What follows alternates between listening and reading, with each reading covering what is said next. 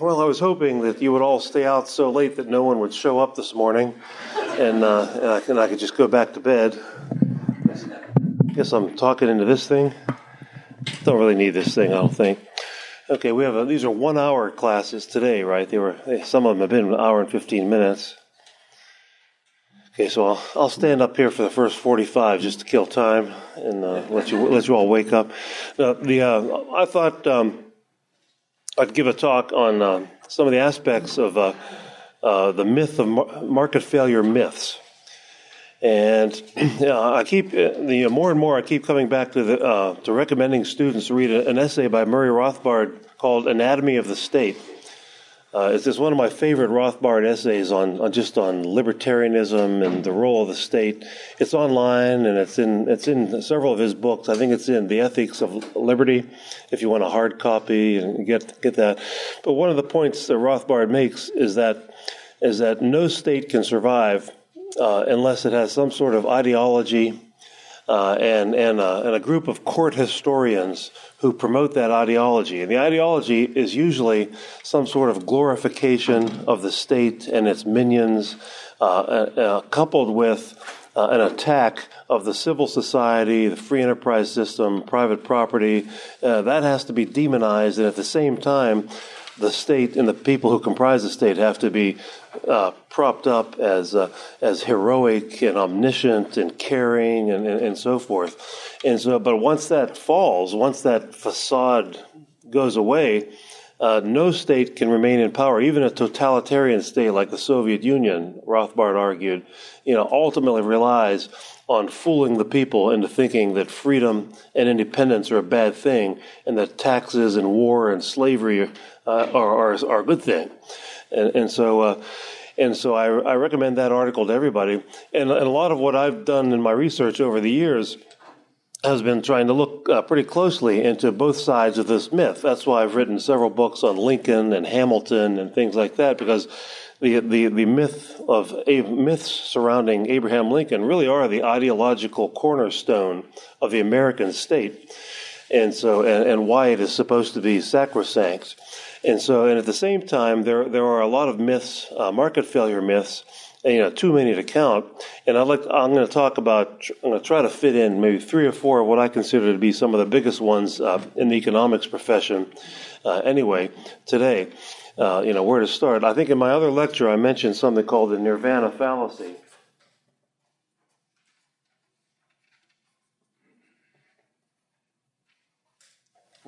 This is a phrase I think was coined by Harold Demsetz.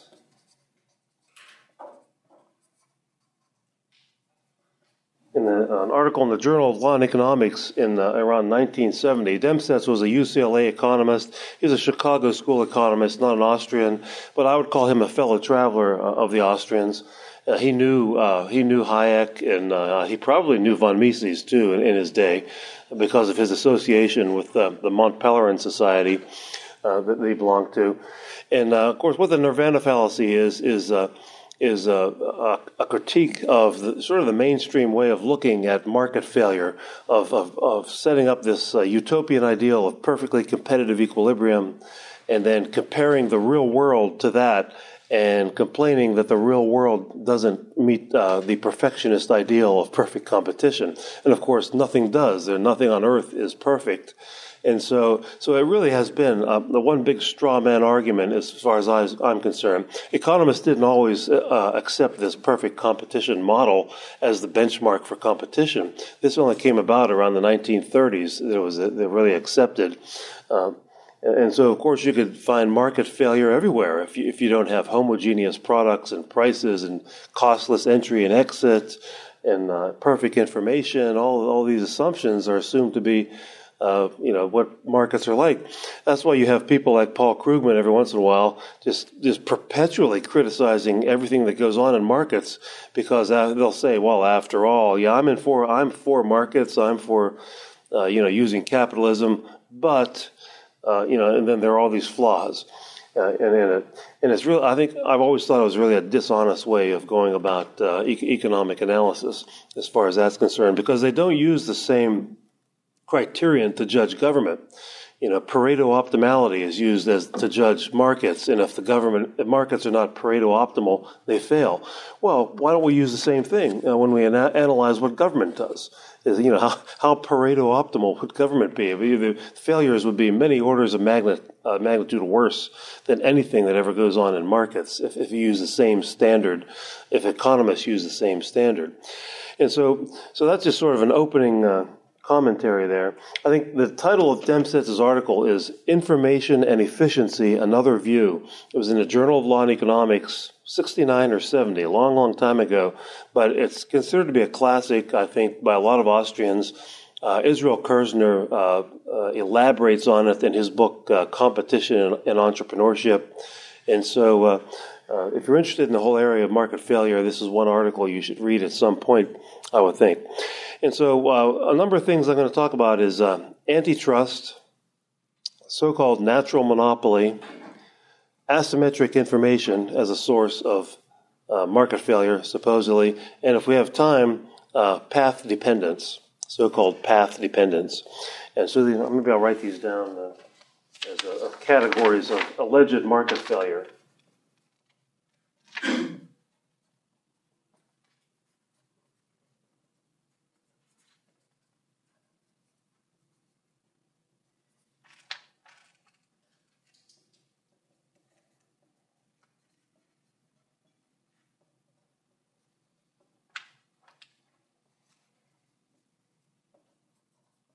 Peter Klein may have spoken about path dependence a little bit,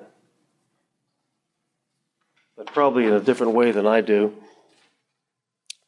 But take antitrust, first of all. And as a lot of you know, I like to combine theory and history, which is the topic of one of Mises' books. And, I was an economics major in college, and I got a PhD, and I was working at George Mason at the time in the 80s, and I started doing research in this area, antitrust regulation, the economics of antitrust, and it struck me that the standard story in all the books is that in America in the late 19th century, there was a merger wave that created what some authors have called rampant cartelization, rampant monopolization of the American economy.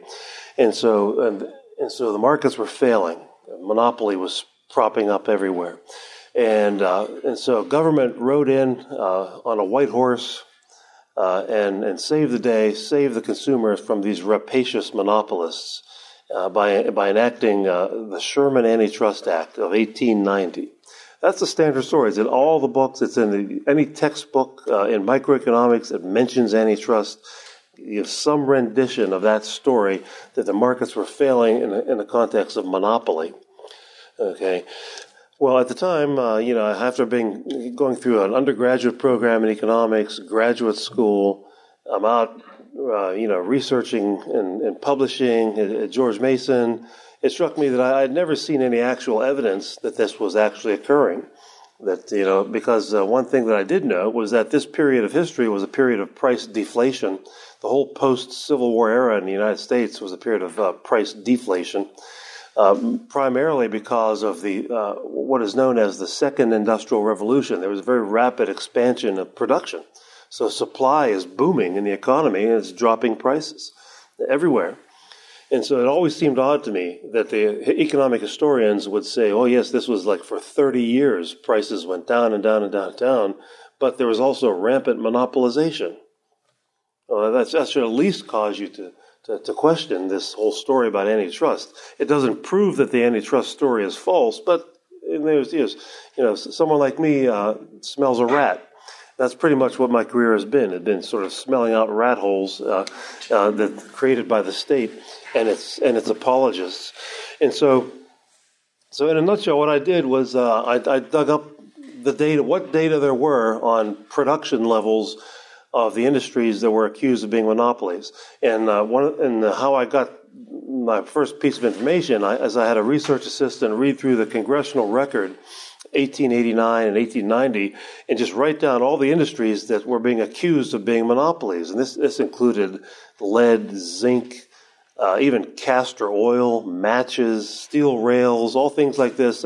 There'd be some politician would stand up in the House of Representatives and berate the castor oil industry for being monopolistic, or the match industry, or something like that. So we wrote these all down. Okay, these are the trusts that are being targeted by the Sherman antitrust law. And so then we got what data were available. There's a publication called Historical Statistics of the United States that had a lot of it. And one of the things we found is we got the data for the 10 years prior to the Sherman Act, 1880 to 1890, and then 10 years after also, to see what was happening. And basically what we saw was that in the 10 years prior to the Sherman Antitrust Act, real GDP in the United States increased by 24%.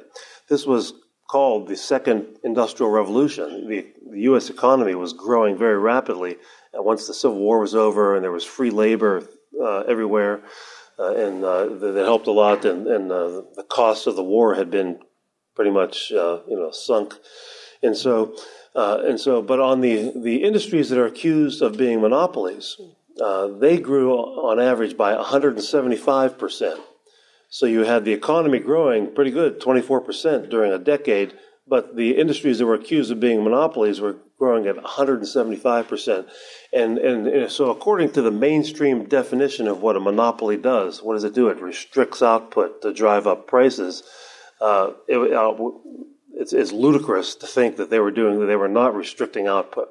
And I've had some critics saying, it might have been 700% had they not monopolized these industries instead of what it was. Right. And elephants might fly out of my ears someday too. But so they were increasing output several times faster than the economy as a whole, which itself was booming. And as I said, this was also a period of price deflation. And the price level, what data we have, the price level fell by about 7% from 1880 to 1890. But the price of these items, the products that were being sold as being monopolistic, fell even faster. Some of them were like 53%, 58%, were falling much faster than the CPI was falling during that time.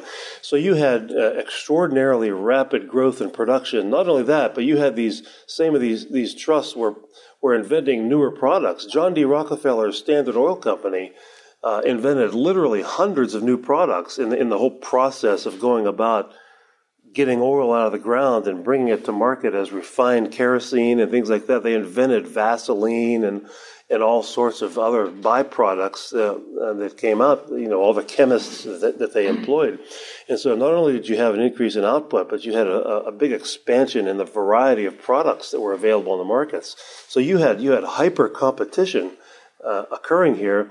And at the same time, you had calls for the need to do something about this monopoly problem, which is very odd. And of course, if, on the face of it, it seems very odd. But really, it's the same old story that any kind of legislation normally has some sort of special interest group behind it. Congress does at times just come out with its own rules and regulations and laws, but almost always, if you want to know who benefits from legislation, look for who lobbied for it. That's a good rule of thumb. Find out who lobbied for it. If you want to know who the beneficiaries of a particular piece of special interest legislation are, that's what you do. And of course, the main proponents of this were the sour grape competitors of the big trusts who were either unwilling or unable to drop their prices. One of the earliest ones was the beef trust. There was talk of the beef trust, where the big four meat packers, Armour and Swift and companies like that, centralized beef, the butchering of cattle in Chicago. And Chicago, by that time, was a big rail hub. And so it was all the butchering and the dressing of the beef was all done in and around Chicago. Then there were trains that would take the dressed beef all over the country. So all of a sudden, the mom and pop monopoly butcher shop in town, which is selling beef for $5 a pound, has competition selling beef for $1 a pound. They didn't like that. And so they recruited originally a senator from Missouri named Senator Vest, as in vest, like Tom Woods wears, Vest, V-E-S-T, to have a commission. They had the Vest Commission in the United States Senate, and to look into this problem of the declining price of beef. Declining price, not the high price of beef. One of my favorite sayings over the whole historical debate on protectionism was from John C. Calhoun, the former American vice president. He was a free trader, and on the floor of the Senate, he once said, protectionism, protection from what? Protection from low prices. That's what they want to protect us from, the protectionists, protect us from low prices. Well, that's exactly what was going on here. So the Vest Commission was in the 1887, 1888. So this was a couple years before the federal law was passed. But there were state antitrust laws that were passed before that, including one in Missouri where Senator Vest was from. And so the whole problem was centered around the issue of what to do to prop up beef prices. And the similar things happened in other industries, as steel rails and so forth. They wanted a law that would do that. They didn't know that the law would do that. They wanted Congress to do something to put an end to all this competition. And so they did. They passed the Sherman Antitrust Act to do just that. And so the evidence clearly contradicts the standard story that there was monopolization occurring. In fact, the antitrust law, the original antitrust law, was an attempt to quell competition, to slow it down or stop competition.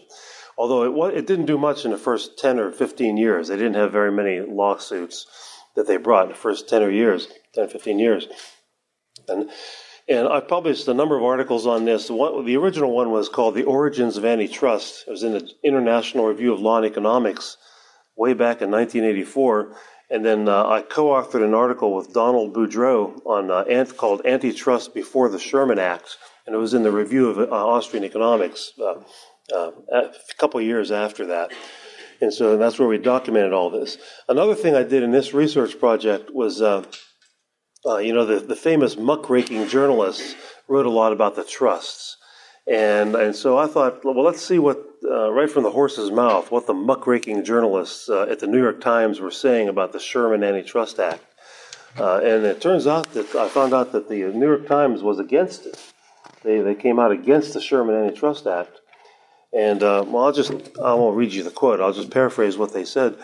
They were originally for it. They thought, these trusts, we don't trust these big companies. And it was just bigness that they didn't like. But then after observing what was going on, they switched and they became antitrust. And the reason, the thing that really convinced them was that Senator John Sherman, has put his name on the Sherman Antitrust Act, and that was June of 1890. July of 1890. And then in October of 1890, Sherman was, as chairman of the Senate Finance Committee, sponsored the McKinley Tariff Bill, which at the time was the biggest tariff increase in American history. So you have the same guy who supposedly was protecting consumers from high prices in July, sponsoring the biggest tariff increase in American history in October. The same thing. And so the New York Times editorialists observed this, and they came to the conclusion that the Sherman Act was just a political fig leaf designed to fool the public into thinking that the Republican Party was doing something about monopoly, while at the same time, they were the creators of monopoly. And they always had been. The protectionist tariffs was the cornerstone of the Republican Party platform of 1860. When Abe Lincoln ran for president, his campaign poster had pictures of him, and here's his campaign poster. Had pictures of him and Hannibal Hamlin. Here's Abe Lincoln. Some devil's horns on him.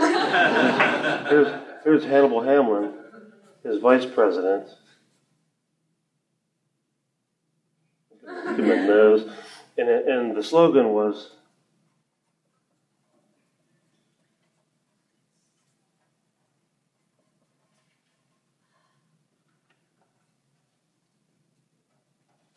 oh, yeah, he wore a top hat, didn't he? Give him the hat. Yeah. And protection for home industry. Protection for Home Industry was literally the campaign poster when Abe Lincoln ran for president. And so the Republican Party was always the party of the plutocracy from the very beginning, and how they intended to benefit the plutocracy, their beneficiaries as politicians, was protectionist tariffs and corporate welfare funded by a national bank. They wanted that. And they did get the corporate welfare in terms of the massive subsidies to the railroads. But the average tariff rate during the Civil War went up to close to 50%. It averaged 15% in 1857, 15%. But it was pushed up to 48% during the war, and it stayed there more or less until 1913 when the income tax came into being. And the McKinley Tariff Bill of 1890 was just one of the dozens of tariff increases that the Republican Party championed. And so it was no secret that the Republican Party was the champion of screwing over the consumer for the benefit of big business. That's what they were all about, always. And so here you have Senator Sherman, who, by the way, was also in the Senate, on the Senate Finance Committee during the Civil War. So he's still there. You can never get rid of these guys. They're like venereal disease. Once you got it, it's there forever. Like syphilis or something. Maybe politicians, and so he's still there, and he's still raising taxes. They started raising taxes, tariff tax. There was no income tax at this time, and so he pretty much spent his whole career devoted to raising taxes as much as possible. So the New York Times concluded that this was just all a fig leaf designed to fool the public into thinking that the Republican Party is the party of the little guy and is going to protect us from the rapacious monopolists, when exactly the opposite is true. And I think the New York Times got the story exactly right. I think that's exactly what was going on.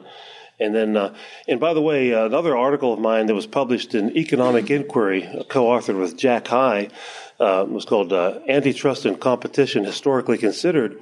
We looked at the views of economists. What were the economists saying about this? The economics profession was almost unanimously opposed to antitrust regulation in 1890 as a matter of principle. They thought blocking mergers or breaking up bigger companies was inherently incompatible with the competitive process. And they didn't come to embrace and start making excuses for this until the 1930s, really. And so the late George Stigler wrote an article about this, about why economists came to accept antitrust regulation when they were all against it at the beginning. And his explanation was they learned that they could make more than the minimum wage as antitrust consultants. That's what Stigler said. Jack High and I argued that their theory of competition changed from the sort of Austrian theory of competition as a dynamic process to perfect competition, which requires many firms. So you don't have to badmouth them as greedy liars like Stigler did. You could just blame them for having a faulty theory of competition, which caused them to change their mind. So that's what I want to say about antitrust. The second myth that I've taken a look at is the so-called natural monopoly myth. If those of you who've ever taken a course in microeconomics were taught that in the public utility industries like electricity, natural gas, telephone services, and so forth, there were economies of scale because of the heavy fixed cost. Here's my Abe Lincoln picture. If anyone wants this picture of Abe Lincoln, you can feel free. I'll autograph it for you. Come and take it. So the standard story is that these are industries that have economies of scale, long-run average cost, looks something like this: output, price, and cost. And the standard story is that, well, in some of these industries, you'll get one company that'll be the first to achieve this very low average cost, and it will therefore be able to underprice everybody else and become a monopoly. But that's not such a bad thing, because at that level of output here, they do have a low. Oops. I guess we're not seeing the whole thing. Zoom out. What's that? You can zoom it out. Where's the zoom at? Let's see.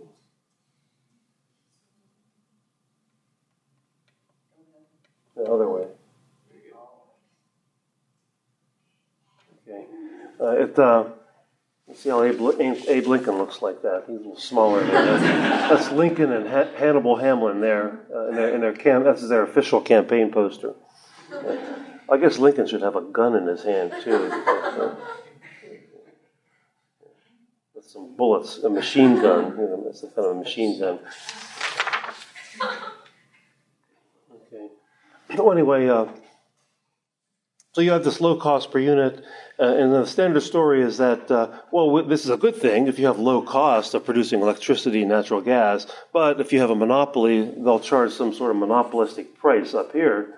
Therefore, government should come in and create a monopoly. It should, by law, give this company a monopoly, but then regulate the price so that it's somewhere in the middle here, so we'll call this the fair price. Fair price. I'm not going to mess with details of marginal costs and all that, but that's the basic idea.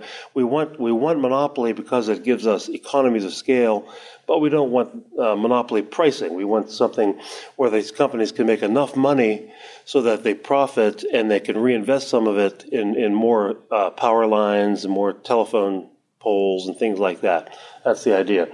Okay. And so if it weren't for government to step in and create monopoly, we would have monopoly, is the story. And that always sounded kind of fishy to me, too. If it weren't for government creating a monopoly, we would have monopoly. And so, once again, this is a complete myth. Never happened like that. This, after all, this is all a story. Real history didn't work out like this. I'm going to quote Harold Dempsett again, of all people. I'm not even a student of Dempsett. He just happens to have done a lot of research in his career on natural monopolies. And here's something he pointed out in one of his articles about, was it true that there was sort of this evolution toward one big firm dominating electric power in city by city, natural gas? He said this: 6 electric light companies were organized in 1 year in 1887 in New York City. 45 electric light enterprises had the legal right to operate in Chicago in 1907. Prior to 1895, Duluth, Minnesota was served by 5 electric light companies. Scranton, Pennsylvania had 4. During the latter part of the 19th century, competition was the usual situation in the gas industry. Before 1884, 6 competing companies were operating in New York City. Competition was common and especially persistent in the telephone industry. Baltimore, Chicago, Cleveland, Columbus, Detroit, Kansas City, Minneapolis, Philadelphia, Pittsburgh, and St. Louis had at least 2 telephone companies in 1905. And so it never actually happened. We never actually saw a natural monopoly evolving on the free market via this story. The government stepped in and created these monopolies, and then economists invented this theory after the fact. This theory came after this all happened. And here, I'll explain to you how monopoly did come into being. In the course of some of my research, I ran across a book. Let's see, where is it? I was in Maryland at the time, and I ran across a book that was a history of what today is called the Baltimore Gas and Electric Company. It was called the Baltimore Gas Company, Consolidated Gas Company back then, late 19th century. And this was a book published by Johns Hopkins University Press. And the reason why this is relevant, this book of all the books, is that Richard T. Ely, the co-founder of the American Economic Association, was teaching at Johns Hopkins at the time. And he had written a whole bunch of articles on the whole electric power industry issue in magazines and academic journal articles. And so he was sort of the leading academic expert of the day on this. In this book, The Gaslight Company of Baltimore, relies heavily on Ely's writings and research, and it was published by Johns Hopkins Press, he was probably the reviewer of the book, since he was on the faculty at Johns Hopkins at the time. And it wasn't, the author is not Ely, it's somebody else. But here's the name, George Brown. But here's what it said: when monopoly did appear in these industries, here's how it happened. And I'm quoting, in 1890, a bill was introduced into the Maryland legislature that called for an annual payment to the city from the Consolidated Gas Company of $10,000 a year and 3% of all dividends declared in return for the privilege of enjoying a 25-year monopoly. And so this was always a form of tax collection. We'll create a monopoly, and since you have a monopoly, there'll be plenty of profits. We'll be able to fleece the customers pretty well. We've got a government-run monopoly, not a private monopoly, a government-sponsored monopoly, and we will share the loot. You, the company, will make monopoly profits, and of course, you'll have to share some of that in terms of financing our political careers. The city councils and the state politicians are saying, campaign contributions, as they are euphemistically called, and you'll give us $10,000 a year and 3% of your dividends, as a tax. So it's literally as an implicit, a hidden tax on the customers who are paying the bills, the electric bills there. And that is how this got started in city after city after city in the United States. It was a sort of a share the loot scheme between local governments and these companies that did try to form cartels, but cartels always break down. And so they gave up trying to form private cartels, and they decided to get government to use the coercive powers of the state to create their monopoly for them. And it didn't happen everywhere. There's an economist named Walter Primo. This is how he spells his name. Primo. He wrote a book called Direct Utility Competition. And I can remember when I was in graduate school reading all of Primo's articles in the Review of Economics and Statistics and places like that. And he put them all into this book. And he found that historically there were several dozen cities in America that didn't go this route, that allowed direct competition in a city. And direct competition means that you have a city. Here's my map of Auburn. Here's Auburn, Alabama. Direct competition means two companies competing for everybody in Auburn. It doesn't mean Company A gets the left side of Auburn and Company B gets the right side of Auburn. No, they competed for the whole city. Whoever could provide the best deal, you hook up with them. And so Primo found that there were about 24 cities in America that just didn't establish government-sponsored monopolies. They used property taxes to fund their stuff. They didn't use property tax, and in addition, the taxation of the electric power company to raise their revenue. And sure enough, in this long series of econometric articles in the Review of Econometrica and Review of Economics and Statistics and places like that, he came to the conclusion that where there's competition, prices tend to be lower and service is better.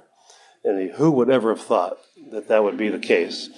And the same thing has been true everywhere else. The phone company, the government nationalized the telephone industry during World War I.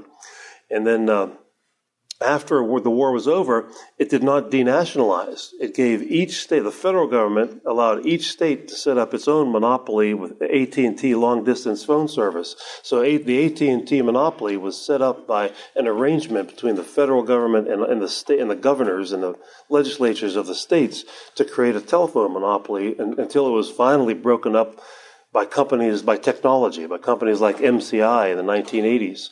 So this lasted from the 1920s to the 1980s, but it was a creature of government regulation, is what it was, which as was the monopoly in the airline industry. The Civil Aeronautics Board cartelized the airline industry. The Interstate Commerce Commission cartelized the trucking industry for decades. The Fed cartelized the banking industry. This is what happened in the early 20th century. The creation of the Fed was all a part of this public utility scheme way of thinking that monopoly is a good thing. We need monopoly. We need cartels as long as they're run by the government. That's essentially, in Hayek's famous book, The Road to Serfdom, he makes a very big deal in chapter after chapter about the monopoly of his day, and it was so-called natural monopoly. That's one of the things he complains about in 3 or 4 chapters in The Road to Serfdom. It's not just totalitarianism and Nazism and Mussolini and fascism that he writes about in The Road to Serfdom. It's government-created monopoly is also a big threat to freedom in Friedrich Hayek's view in his famous book, The Road to Serfdom. So that's how monopoly appeared. And so again, so that's myth number 2, market failure myth number 2, the myth of natural monopoly. Market failure myth number 3, I guess I'll mention path dependence. This was this came about. There's an economist named Paul David whose name is associated with this. He used to be at the University of Tennessee. I think he still is. And I heard him give a talk once, and where he claimed that the reason why there were gasoline shortages in the 1970s was not price controls. It was the fact that some state governments imposed even odd license plate number rationing schemes. That's what created the shortages. The shortages had nothing to do with price controls. So at the time I thought, this guy's an economist. He doesn't know that price ceilings cause shortages. What kind of economist is that? Well, then I learned he's a Keynesian. Well, of course he doesn't know anything about economics. He's a Keynesian. It's well-known. He was one of the guys that started after Keynesianism was pretty much abandoned by the economics profession in the 1970s because of stagflation. It had no explanation for stagflation, and so the Keynesians started calling themselves post-Keynesians. But it meant the same thing. Here's what a Keynesian looks like. I'll try. Since I'm pretty good at art. Here's a Keynesian.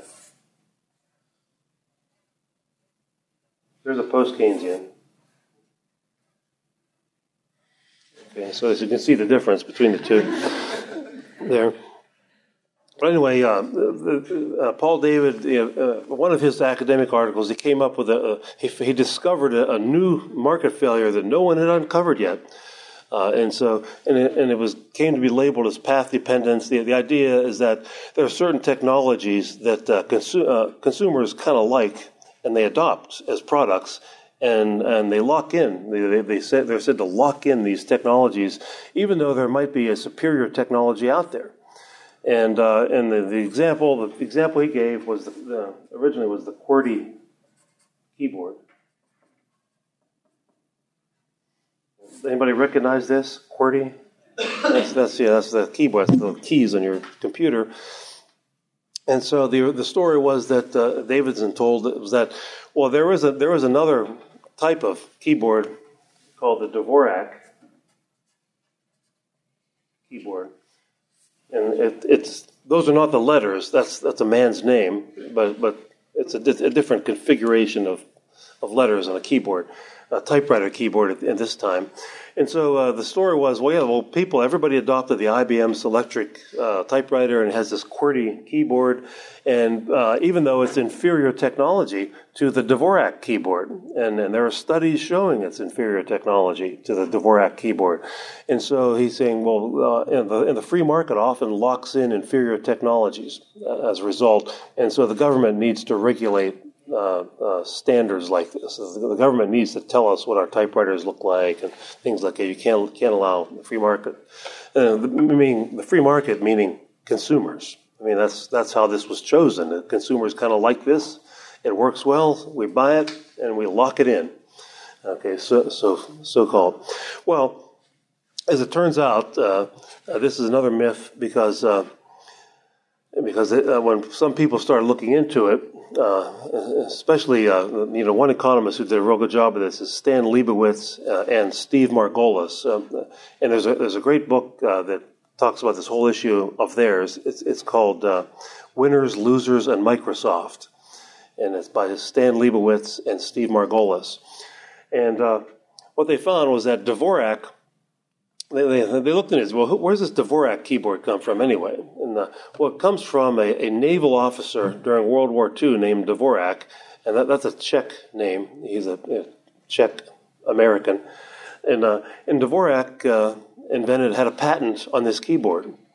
And the research that Paul David relied on was Dvorak got like the two secretaries who worked for him in the Navy to type things with the QWERTY keyboard and his keyboard, and then he decided that his keyboard was better. That would be like Coca-Cola organizing a taste test between Coke and Pepsi and declaring Coke is better. okay, don't buy Pepsi. Coke is better. Not only don't buy Pepsi, don't allow anyone else to buy Pepsi. Lock in Coke.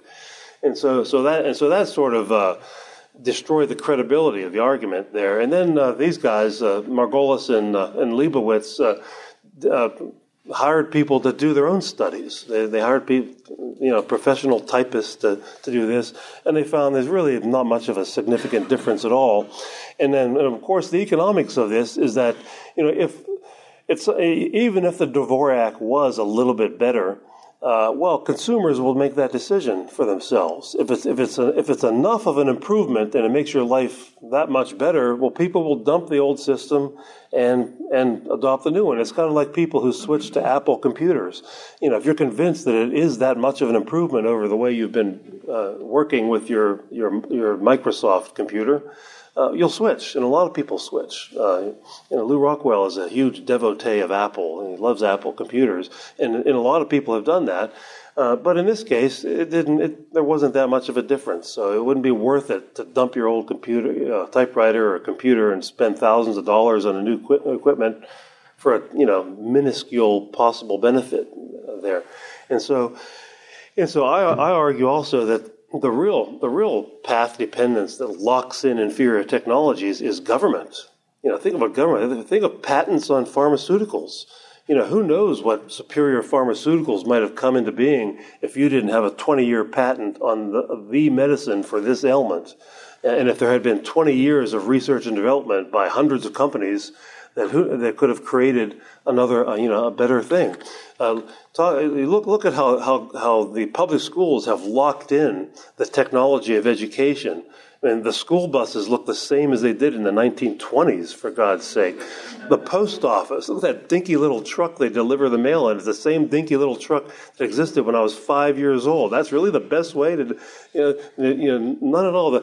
The air traffic controllers, only just a couple of years ago, quit using vacuum tubes to do the air traffic. We got rid of vacuum tubes in televisions in the 1950s. And so talk about it, locking in inferior technology. That's where the inferior technology is locked in, is government. Because once a technology is chosen and put into place by government, it automatically puts together a collection of interest groups who profit from that who sell that technology, profit from it, and they will become a lobbying force to make sure that no other technology competes with them. And so it won't be impossible, but it'll be very difficult to switch technologies once that happens. You probably have read stories of how a lot of what the Pentagon buys is just grossly outdated Air Force jets, weaponry, and so forth.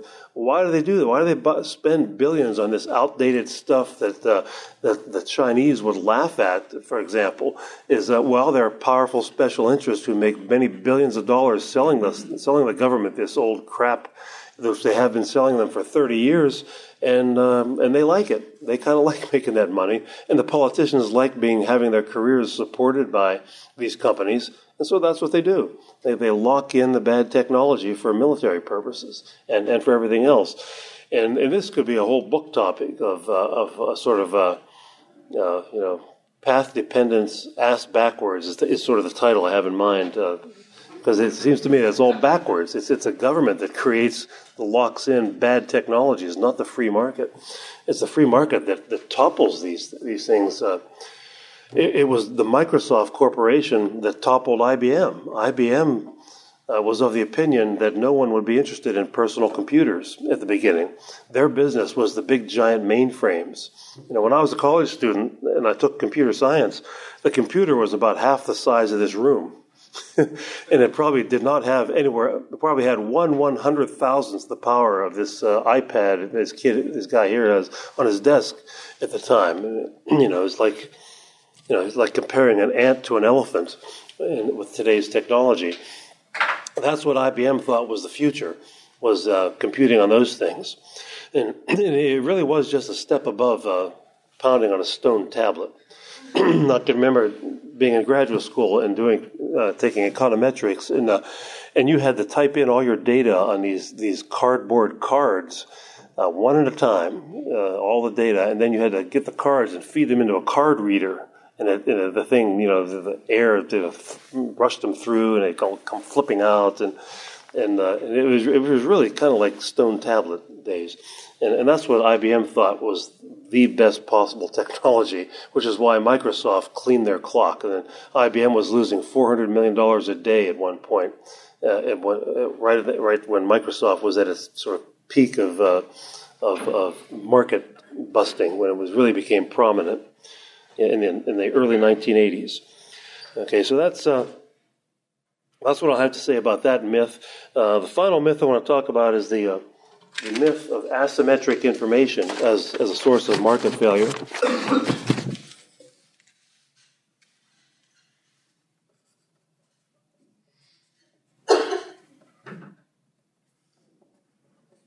Let's call it asymmetric info.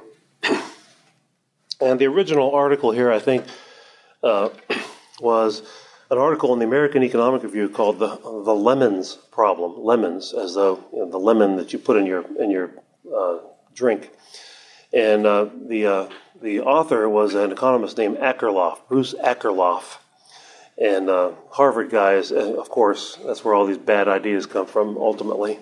Either Harvard economists or their students, or Princeton and MIT too. They're pretty bad. But Akerlof predicted that the used car market would possibly just disappear. There wouldn't be no used car market. He predicted that it would just dwindle and get smaller and smaller and smaller, and maybe even just disappear. There wouldn't be a used car market at all because of the asymmetric information problem. Because the seller of the car has more information about what kind of a car it is than the buyer does, and so therefore people never know if they're going to be sold a lemon or not. Lemon being a bad product, and so because of all the uncertainty involved, he said there's a market failure problem here that people haven't recognized before, and that the sellers of products have superior information compared to the buyers of products. And it was not just the used car market. He meant this to be pretty general for markets in general, not just, he just used used cars as his chief example in his article. Okay, and that's what asymmetric, which means uneven information, unequal information, was. And of course, at the time Akerlof wrote the article, the free market had already solved the lemons problem with product warranties. A product warranty eliminates the lemons problem.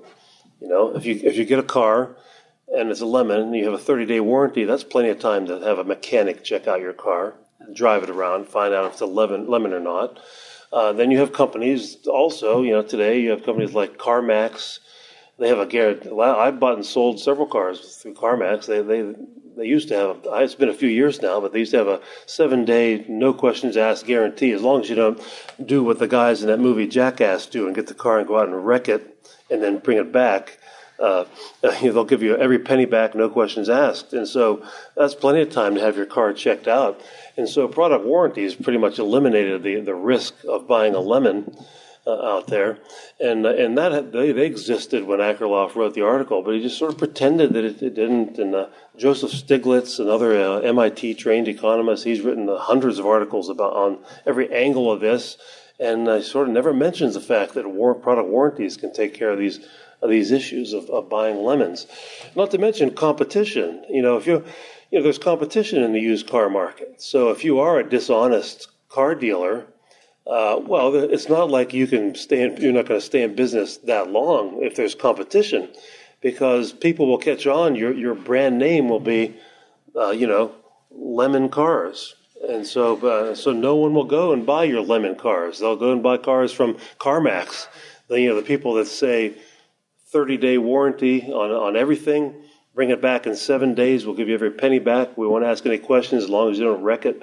So why would anyone even consider going to lemon cars if they could have alternatives like that?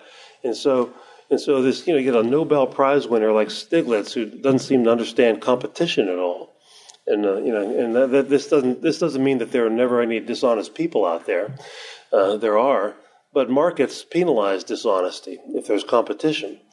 Okay, and that's how the system works. So it's not quite the catastrophic failure that he would think. And ask yourself this question: as far as asymmetric information goes, and maybe I'll quote myself here. Who knows more about building houses? You or home builders who do it for a living? Who knows more about supplying grocery stores with fresh meat? Ranchers and farmers, or you? Who knows more about manufacturing automobiles? Automotive engineers who work for automobile companies, or you, the customer? Who knows more about producing and marketing articles of clothing manufacturers and distributors, or you, the shopper? Everything in the economy exhibits asymmetric information. The people who work to produce things, of course, know more about this than the people who buy them. There's another word, a better word for this than asymmetric information. It's called the division of labor. Okay, what is the division of labor about? It's we all specialize in something, and we naturally know more about that something that we specialize in than people who do not specialize in that something. And we produce and sell this thing, and we get money, and we buy them, and we use the money to buy things from other people who specialize in other things. And of course, they have superior information than we do about these other things because they specialize in making them. We don't. Okay? And so it's asymmetric information, if you will, which I prefer to think of as the division of labor. Not only the division of labor, the division of labor and knowledge in society that makes markets work. It's not what makes markets fail. That's how markets work.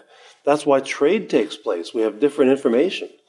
And Mises and Hayek totally understood this. I can give you a few quotes.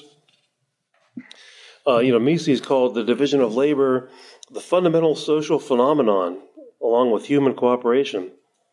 He said, cooperative action is more productive and efficient than self-sufficient individuals because of several facts: the innate inequality of all human beings with regard to their abilities in the workplace, the unequal distribution of nature-given non-human opportunities of production on the surface of the earth, and the fact that almost all production processes require some kind of teamwork, so that no single person could accomplish them. So that's the international division of labor. Hayek wrote something similar to this. Mises was writing during the machine age, so he used division of labor.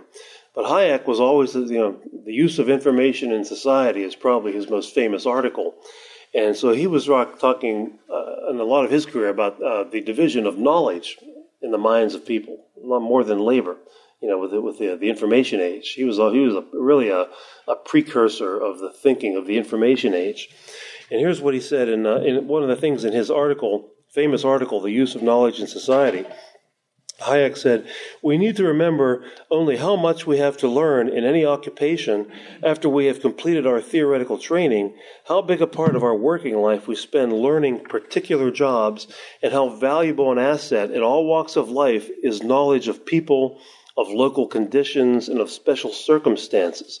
The shipper who earns his living from using otherwise empty or half-filled journeys of tramp steamers, or the estate agent whose whole knowledge is almost exclusively one of temporary opportunities, or the arbitrageur who gains from local differences of commodity prices, are all performing eminently useful functions based on special knowledge of circumstances of the fleeting moment not known to others." That's asymmetric information he's talking about. And so he's saying this is what makes markets work, the international division of knowledge and specialization. It's not what makes markets fail, but that's what Akerlof and Stiglitz and the market failure theorists are trying to say. And so once again, they've got it ass backwards, to use the scientific term for the type of analysis. Okay, and of course, once again, in an article of mine that I wrote about this, the final section is called "The Real Asymmetric Information Problem." The real asymmetric information problem, and you could probably guess where this is. Well, think about this about the prosecution of wars. Who has more information about what's likely to happen with Syria and Iraq right now? You, or maybe the dozen or so people in the State Department and the executive branch of the U.S. government who have been conniving and manipulating and lying and scheming for war for the past 4 or 5 years. Who has more information about what's going to happen in foreign policy, you or the foreign policy establishment? And then ask yourself the same question about any policy, environmental policy, tax policy, spending policy, healthcare policy. Who knows more about that? You or the bureaucrats who are writing all the legislation and the regulation? You or the congressional staffers who are writing the laws for their bosses in Congress? Of course, the answer is there's a massive difference in the amount of information there that exists, and it's a whole different world than the marketplace. Okay, the government uses this what public choice economists call rational ignorance to sort of snow over us, to do whatever they want, because of the fact that we could never ever possibly understand what they're up to. It's not like in the market where we all just specialize with the purpose of benefiting one another. That's not what government is about. It's not about mutually advantageous trade like the market. It's about one gang plundering another gang, a smaller gang, if you will. And so that's once again, I think that's where the real asymmetric information problem is between the citizens and the government. The government has far superior information about what it is up to, and that leads, the bigger is that gap, the more tyrannical the government will be. That, by the way, is why for centuries those of the classical liberal persuasion have always advocated decentralization in terms of government, because the knowledge was always that the closer government is to the people, the more likely it is we'll be able to find out more about what they're up to, keep an eye on them, and control them. The farther away from the people, the less likely we can control them.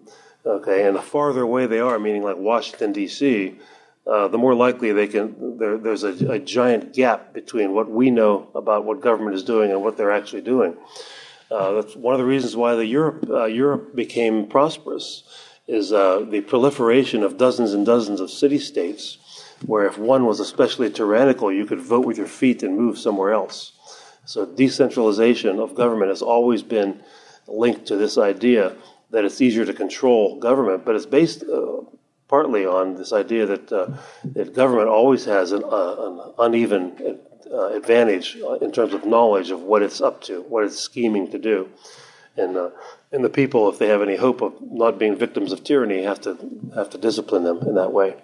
Okay, it hasn't worked out too well for us, though, in this country, as far as that goes. Okay, I see my time is almost up, although we have a couple of minutes for if anybody has a question or a brilliant declaration or something like that. So you want to give me money, that's fine. It's, okay. I have a question about asymmetric information. Do you have any comments on inside trading? Like, I have a hard time understanding if without government intervention, how can people don't do inside trading? And I could argue with that is like government intervention. They don't do perfect jobs, but at least they narrow down they break down the rules of inside trading. Well, first of all, the government does not have a definition of insider trading. So this is a classic definition of something where traders can be thrown in prison on a whim because no one knows what it is. There is no legal definition of it. But what insider trading does is it quickens the time at which information that investors can use gets on the market and become used by everyone. So if you're an insider and you have information and you act on that information, other people will be watching you and they will say, well, he's an insider, he must know what he's doing, I'm going to buy also. And so if he didn't do that, it would be slower. It would take more time for you to act as an investor on the market based on the information. So you and I sort of free ride on the insiders and their information if we're active investors. And so I think that's basically what it does is make the stock market work faster as far as that goes. But everybody has insider information. If you're if you work work inside the car industry, you have more information than I do. I don't work inside the car industry. If you work in the grape industry, you have more information about the grape crop next year than I do. I don't pay any attention to the grape crop except for when I'm drinking wine. And so everybody has insider information. And so why should the government step in? The real problem, as I see it, is that the type of insider information is, I don't know if you've read about this in recent years, is that the members of Congress are real bold about this now, about knowing that there was going to be a vote at 2 o'clock this afternoon on some law that will have a positive or negative effect on Industry X, and they will call their stockbroker to buy or sell stock in Industry X because they will have insider information knowing exactly what's going to happen, but you and I don't. They know what the vote's going to be. The votes are all counted by the majority whip and the minority whip, so they know in advance exactly what's going to happen, but you and I don't. We can only bet or guess, but they have certainty. So that's the real insider information problem. But there are some good articles on this. Henry Manny wrote some good articles on insider information, and there've been some in the quarterly Journal of Austrian Economics too, if you want to read up on it. But I think it basically makes the stock market work faster. And in fact, that was always one of the critiques of markets, that, we understand this equilibrium story, when demand shifts, you go from one equilibrium to another, but it can take a long time, and there can be unemployment, and blah, blah, blah. And then when markets work faster, like this, they say, insider information. We need to put these people in jail who make markets work faster now. So no matter what happens to markets, prices go up, prices go down, they work slow, they work fast. The anti-market ideologues will come up with some excuse to complain about markets and freedom.